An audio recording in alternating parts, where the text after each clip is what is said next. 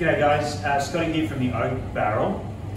I remember not that long ago, we're talking 5 or 6 years ago, it was a struggle to get 4 or 5 Australian whiskies on the shelf, and we're absolutely spoiled for choice at the moment. But it sort of falls on us to sort of pick the best ones coming out of around Australia, and my samples desk at the moment is very, very full, which is excellent. But one of my favourite whiskies, not only from this year, but to come out of any year Australia from Australian whiskey terms, is the Ashland whiskey from out of Griffith. Now, we've been known that these guys have been doing some stuff for a few years now, and their first release comes at about 4.5 years old. There was 2 examples. There was a tawny, essentially a port, and Apera, essentially a sherry that we got samples of.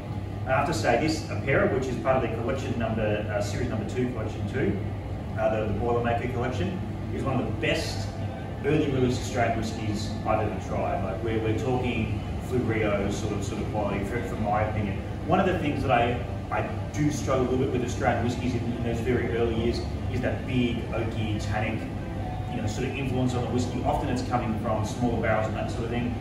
There's none of it here. You get the flavour from these big, rich sherry casks without necessarily being too tannic and too spicy.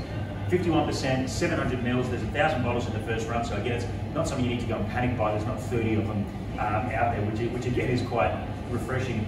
But just one of the best, really luscious whiskies that I've tried. Really well put together from way to go. It looks good. I know you can't drink packaging, but it's a very well presented bottle, and this is very much an example. You can judge the book by its cover because the insides are put together just as well as the outsides.